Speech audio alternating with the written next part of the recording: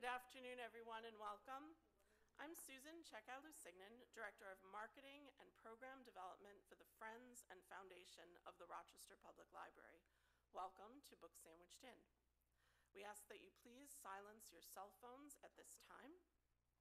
Our thanks go to those who help fund programs like these through FFRPL, the dedicated FFRPL committee members who curate and organize these events, our guest speakers and artists who so graciously share their time and talents with us, the library staff who help with our setup and production, and the thousands of people who attend each year. We are live streaming the formal portion of today's program to the library's YouTube channel. If you need access to the induction loop service in this auditorium, please adjust your hearing aid to the T switch. FFRPL raises funds, presents programs, supports special projects, helps to create specialized spaces, and purchases supplemental materials and equipment for the Rochester Public Library. And I'd like to give you an example from each of those categories. Fundraising is a cornerstone of our mission. The success of our most recent fundraiser for the Shoulders to Stand On Endowed Fund qualified us for a $10,000 matching grant, which will eventually support LGBTQ+ staffing, resources, and programs at the library.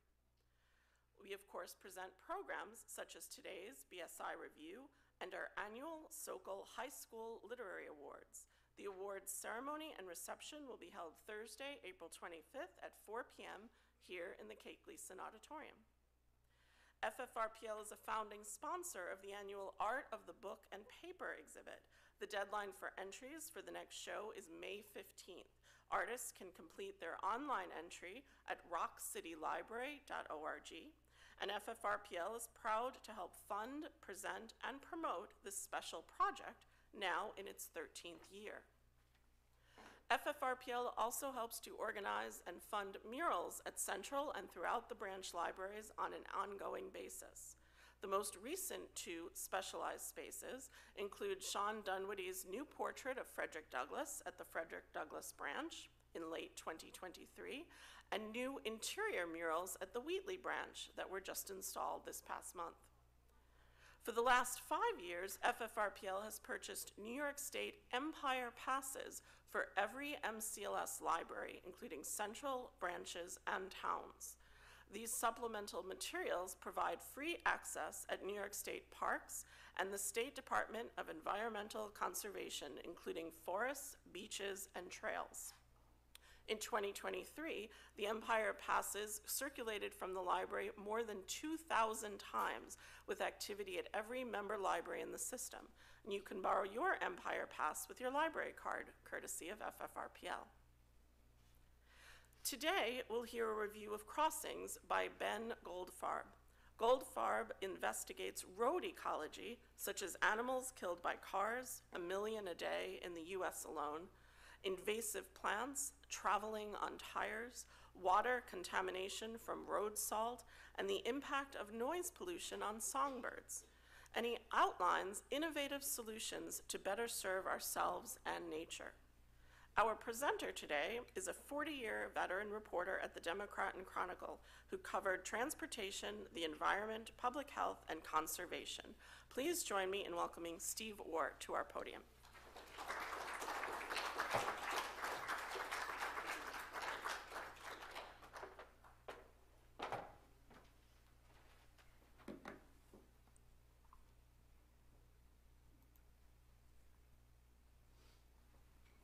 Hello, thanks all for coming. I hope I can fill you in a bit on this book.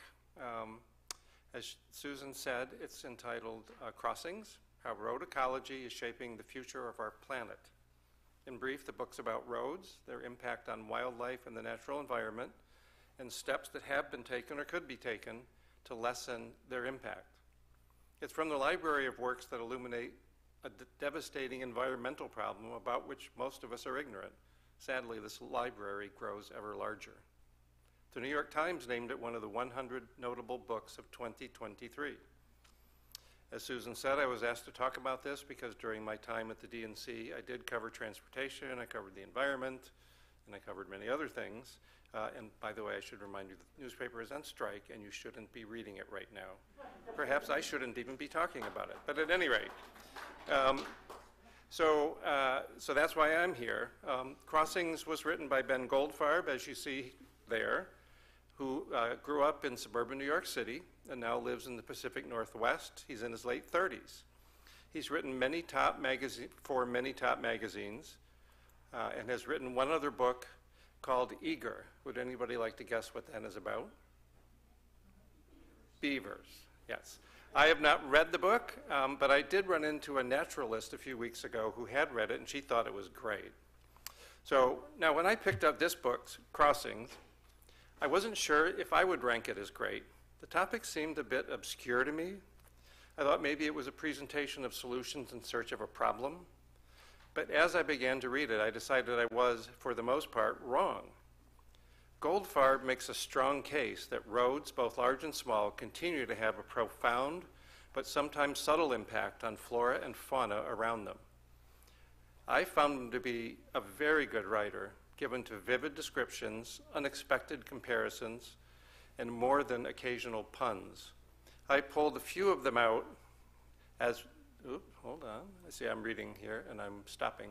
I pulled a few of his pithy passages out, and this, which is mentioned in the book. It's something that illustrates that people have been concerned about cars killing animals for more than 100 years. It's a magazine cover. At any rate, there's some other slides that have passages from the book that I thought were particularly apt or interesting. They don't necessarily correlate with where I'll be in my talk, but just when you get tired of listening to me, you can read those. All right, so the thing about Goldfarb is he's also a tireless researcher. He worked on this book for 10 years, and he says he talked to at least 250 people. He often visited the locations he wrote about, traveling to Minnesota, Montana, Florida, Oregon, California, Wyoming, Idaho, Alaska, New York, Tasmania, Wales, Costa Rica, Brazil, Canada, and more. He got his hands dirty reporting, helping trap animals for study, collecting roadkill along a mountain byway, and carrying frogs across a busy highway with other volunteers. And he's no dispassionate observer. He expresses wonder, delight, and anguish as he writes. He cares about his subject. And, as is the case, that makes the book better because he throws himself into it. And that was one thing I really liked. As the name of the book suggests, and as Susan said, the book explores road ecology, which is the study of how life changes for animals and plants near roads. Of course, for centuries, people have built roads for foot traffic, for horses and oxen and carts, then for motorized cars and trucks. Without a doubt, roads are among humans' most significant developments and are central to the way we live. But, as Goldfarb points out over and over again, roads have always impacted the surroundings through which they moved. As they became ever more numerous and the traffic ever more intense, those impacts have skyrocketed. Roads alter or outright destroy ecosystems they pass through. They bring industrialized societies' ills to the wilderness, enabling rampant deforestation, for instance, in places like the Amazon, which Goldfarb documented when he went there. And they harm animals who live near them. Goldfarb tells us that concern about roads' impact on animals dates back more than a century. Wild creatures of all shapes and sizes have been losing their ability to wander freely, whether migrating for seasonal reasons, moving into new territory, or looking for mates, food, or water. The author devotes a considerable amount of attention to the many ways in which this happens. Let me share just a few. In a chapter about national forest lands, which are crisscrossed by 370,000 miles of dirt roads built for logging and firefighting, and Goldfarb says, by the way, the U.S. Forest Service manages manages more miles of roads than any other entity in the entire world, 370,000 miles. He writes about elk that are frightened to cross these little-used tracks because they associate them with hunter. In another chapter, he talks about traffic noise, which invades most of America's forests, plains, and parks, pushes animals out of their preferred habitat. Even a 3-decibel drone, barely audible to humans, impedes the ability of owls and foxes to hunt for food. Researchers played traffic noise through loudspeakers they placed atop a roadless Idaho mountain that was a stopover for migrating birds. As Goldfarb points out, they found many species simply stayed away, but the ones that did stop there, when they trapped them and studied them, were thinner and less healthy than their kindred elsewhere. As Goldfarb ruefully points out, national parks are a particular noise problem because, thanks to lobbying from the auto industry, most of them were designed expressly for visiting in a car. In the Pacific Northwest, Chinook salmon populations crashed a few decades ago, and one big reason were culverts, the ducts that carry streams under roadways. In many cases, they're impassable to migrating salmon. Goldfarb also highlights a classic case of habitat disruption at Banff National Park in Canada in the Rockies. The Trans-Canada Highway was built right through the middle of a valley at Banff that's home to elk and deer. So many animals died, they began to call that stretch of road the meat maker. In California, a small number of cougars have always lived in a wilderness portion of the Santa Monica Mountains that's surrounded by the Pacific Ocean and the traffic-clogged 101 and 405 freeways. They rarely were able to escape their 240 square mile enclave. They were afraid to cross the highways. The colony was inbred and dying. Bobcats, coyotes, and other animals were similarly stuck. We'll talk about what was done there in a minute. But you know, cougars are relatively rare. Goldfarb devotes considerable attention to an animal that's anything but rare, deer.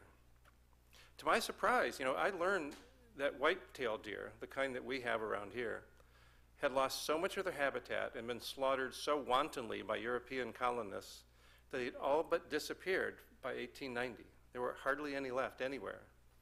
Hunting bans helped whitetails recover, and as Goldfarb informs us, the population grew quickly after World War II, as did, of course, the number of vehicle deer accidents. He describes kind of a feedback loop. New expressways and feeder roads fueled the post-war suburban boom. Those new suburban neighborhoods were full of the lawn forest edge habitats where deer thrive. And thrive they did. Goldfarb said there were 8 to 20 deer per square mile when Europeans arrived in America. Today, many suburbs have 100 or more deer per square mile. Now, of course, the high-capacity roads that facilitated the creation of all that suburban deer habitat were populated by fast-moving cars and trucks, which began to run into and kill those very same deer in huge numbers. By 1995, the official estimate of vehicle deer accidents hit 1 million per year, and experts said many more went unreported.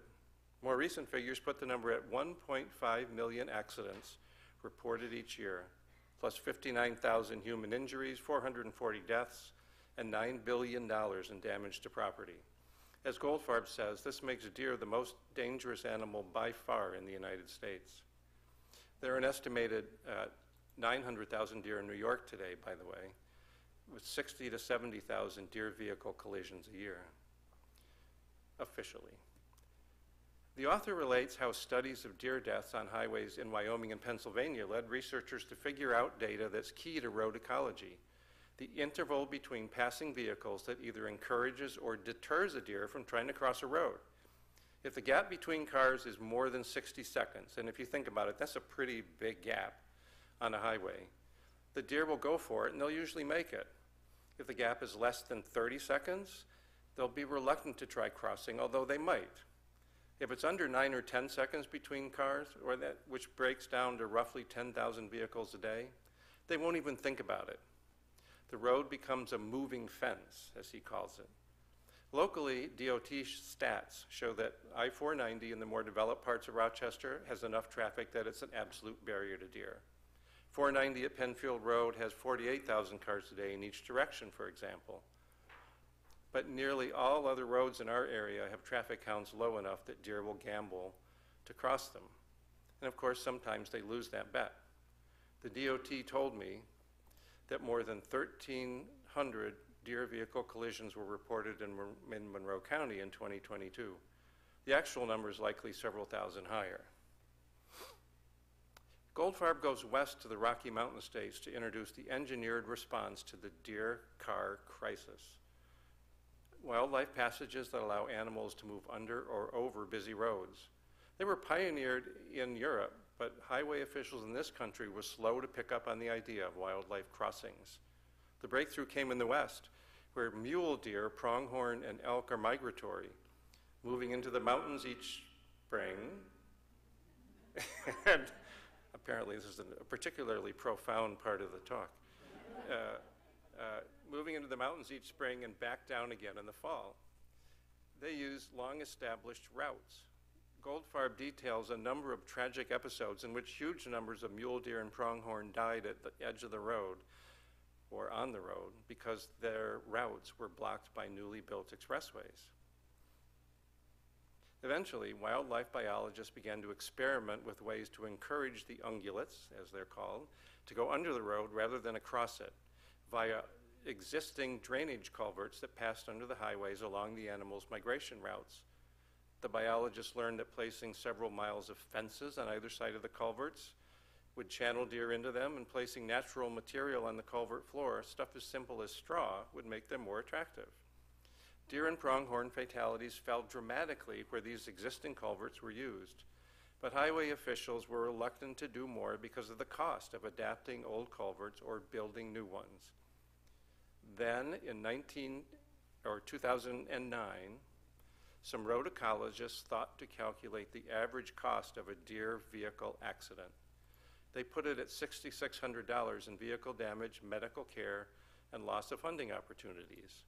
When they carried the math further, they were able to show it would save society money if underpasses were built below any 1 mile stretch of highway where 3 or more deer died each year, which is a lot of places. Once highway officials in the western states absorbed this knowledge, they began to build new wildlife passages under highways, designing them to be safe and attractive for deer and other animals.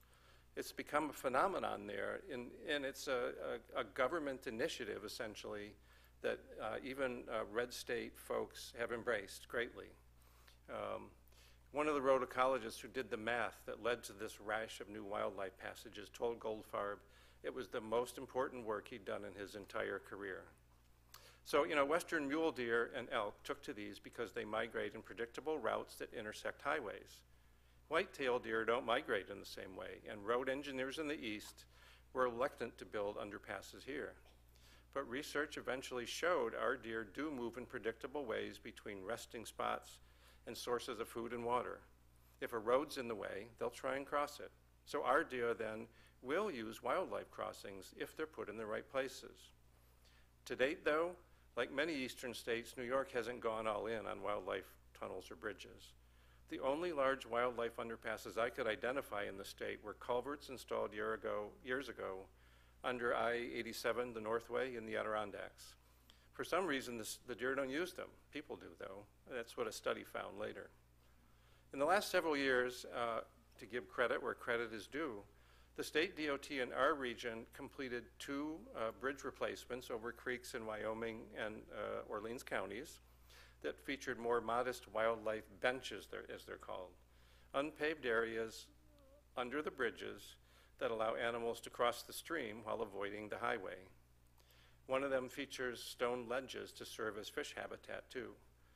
Kudos to them, is what I say, and perhaps they could do some more. There is as Goldfarb reports, the giant infrastructure bill that was passed by Congress 3 years ago included a landmark $350 million in competitive grant funds for states, local governments, or native nations to build wildlife passages. In December, the first 19 grants were awarded. None were in New York. There is legislation introduced in Albany last year that would require DOT and the Thruway Authority to identify sites where wildlife passages would be beneficial, so the state could then apply in the next round of federal funding. The bill passed the Senate last year, but not the Assembly. As of yesterday morning, it hadn't made it out of committee in either house. Don't ask me why. Goldfarb tells us that well-placed tunnels under highways work well for deer and smaller mammals, but large carnivores, bear and cougars, were reluctant to use them. They prefer the open air. So the author traveled to Banff in Canada to explain the solution that allowed grizzlies to traverse the huge Trans-Canada Highway. As an experiment, officials designed and built 2 150-foot wide bridges over the highway. At first, they appeared to be a failure. There was no evidence grizzlies were using them, and the locals began laughing at them.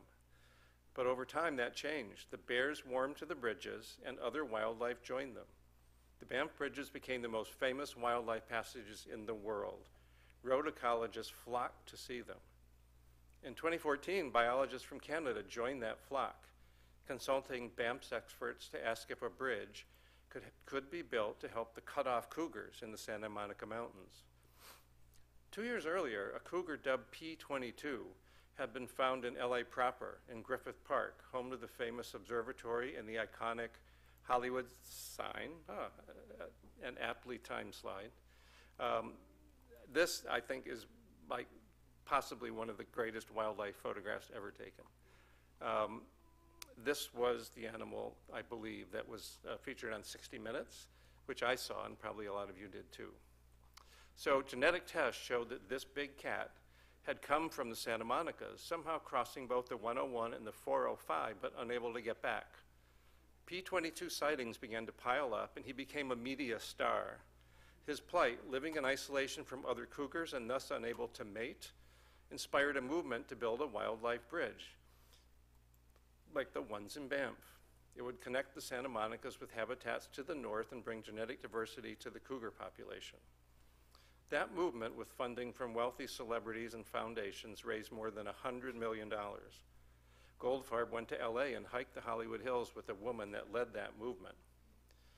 Construction of the Liberty Canyon Bridge, as it's called, which is 200 feet long and nearly that wide, began in 2022 and will be done in 2 more years. It'll be the biggest wildlife bridge in this country. P22, sadly, will never use it. After a series of confrontations 2 years ago with pets and humans, he was tranquilized and it was found he was dying of injuries suffered, ironically, when he'd been hit by a car. He was euthanized. Goldfarb, though, doesn't just write about big glamorous animals like P22. He spends a lot of time in his book on insects, birds, reptiles, and amphibians. In Portland, Oregon, he took part in a nighttime frog shuttle, helping volunteers carry Portland's last red-legged frogs across 3 roads and a railway that separates forest from wetland. He called the work spiritually nourishing. Bucket brigades like this are quite common in this country and elsewhere. Sometimes more is needed. The author went to Florida to tell the story of a young herpetologist who personally ferried 11,000 turtles across a road that had cleaved a wetland. He then created a makeshift turtle passage through a drainage culvert and then overcame ridicule from conservative TV commentators to win a federal grant to build a dedicated passage. Of local interest, I learned that concerned students at Cornell University were early adapters of this approach. They designed and got funding to build specialized toad tunnels on and around the campus 20 years ago. Goldfarb's chronicling of wildlife solutions also took him to Idaho to write about a program the Forest Service has to decommission roads, and to Denali National Park in Alaska to witness a radical solution to noise pollution. A ban on cars, a limit on buses, and a halt to all traffic through the park for 10 minutes every hour so wild sheep can cross the road unimpeded by steel or noise. He went to Brazil, where he drove on a road through a park purposefully made windy and hilly so motorists had to drive slow. The road closes at night so ocelots can roam freely.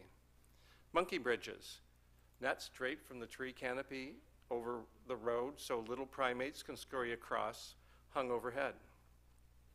He visited Minnesota to learn about milkweed plantings on roadsides to support migrating monarch butterflies, and traveled to his home state, of Washington, to document how a Native American tribe had to sue the state to force it to repair or replace 100 of those impassable culverts, or 1,000. I found all these stories compelling. As I said earlier, Goldfarb threw himself into this heart and soul, and he succeeded in making me, at least, a sympathetic supporter of wildlife passages. But I will say Goldfarb's car ran off the road, in my estimation, a few times toward the end of his 350-page volume. He penned chapters on roadkill and who eats it, waxing poetic about vultures and humans who devour dead doe for supper. He went all the way to Tasmania in Australia to discuss the moral obligation to rehabilitate animals injured on highways.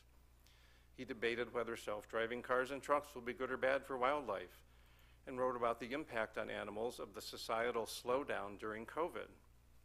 He digressed to talk about the movement to remove urban expressways like Rochester's Inner Loop as a form of reparation for the often racist decisions to build them in the first place. A lot of this was interesting in and of itself, but to me it seemed a lot of it had little to do with the central point of the book. One can almost imagine Goldfarb finishing writing about wildlife passages, then realizing he owed the publisher another 100 pages. So I mean, I may be unfair. I greatly enjoyed the sort of meat and potatoes where he talked about all the work that has been done or could be done to help many different kinds of animals. And you may feel differently. If you read this book, you can decide for yourselves, and I think you should read it. To me, it's a fine example of conservation environmental journalism, a collection of well-told tales that shed light on issues that few of us know anything about. Thank you.